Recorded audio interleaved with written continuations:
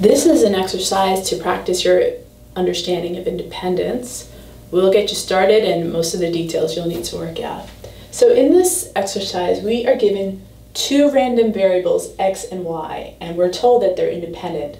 And we're also told that they're equally likely to take on the values of -1 or 1. And what we mean by this is that the probability that x equals -1 or 1, or that y equals -1 or 1 is equal to 1/2. Then we're also going to consider this random variable z, which is the product of x and y. So the first exercise is show that x, y, and z are not independent using conditional probability. And I'll leave that entirely up to you.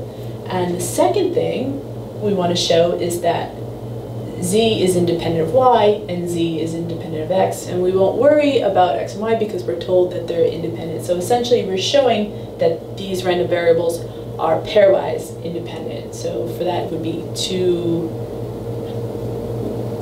variables. That's what we mean by pairwise. So for k-wise independence, when k equals 2, we say that they're pairwise independent. So that's what we're showing here.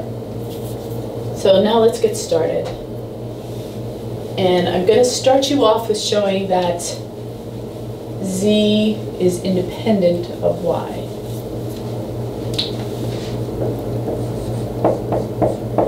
The argument is similar for showing that z is independent of x. Okay, now to start, I have drawn what is essentially the sample space for z, all the possible outcomes. So I took all of the values of x and y and what the corresponding value of z would be.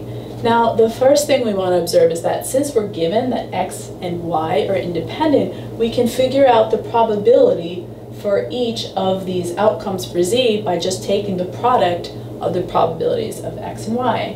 And as a result, each of these outcomes for z occurs with probability 1/4. So what this implies then is that the probability that z equals 1, or that z equals -1, by just adding the probabilities of those outcomes, is equal to 1/2. This chart is also very useful for showing that these random variables are not independent. Okay, so now we want to consider a specific event. So we want to consider the event that z is equal to 1 and y is equal to 1. Okay.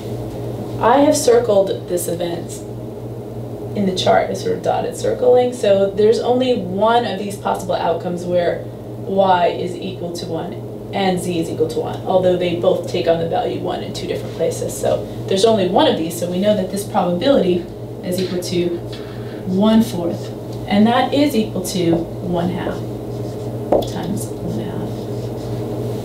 Okay, so now we want to look at this in terms of conditional probability, the same. So the probability that z equals 1, given that y equals 1. Okay, there's a few ways to look at this. So the first way we'll see is that in this chart, if we're given that y equals 1, the only way that z will equal 1 also is if x is equal to 1. So this is equal to the probability that x is equal to 1, which we're given is 1/2. And this is also equal to the probability that z is equal to 1, which is what we want to show. But we can also use the definition of conditional probability to show this. So we know that the probability of z equals 1 and y equals 1 is equal to 1/4. And then we'd have to divide by the probability that y equals 1, which we're also given as 1/2. And so we know this probability is 1/2 by just using the definition of conditional probability. So in order to make more progress on this exercise, you have to actually show this for all the possible values that z and y can take. And the argument for x is analogous to showing that z is independent of y is similar argument for showing that z is independent of x. There's another thing I want you to consider too, is that this function where we define z to be the product of x and y, is very similar to the bitwise exclusive OR function. And what I mean by that is when x and y take on the same value, or with bits we'd say they have the same parity, meaning they're both 0, they're both 1, the exclusive OR is equal to 0, and z in this case is equal to 1. And when they have different parity, when x and y have different values, or with bits you have 0, 1, and 1, 0, the value of the exclusive OR is equal to 1, and in this case z is equal to -1. So a way to extend this is to think about how you could use this with sets of bits, when sets of bits would be pairwise independent when you take the exclusive OR of those. So that's another exercise for you to think about, but the more tangible one is just convincing yourself of the independence of the pairs of the random variables. Thank you.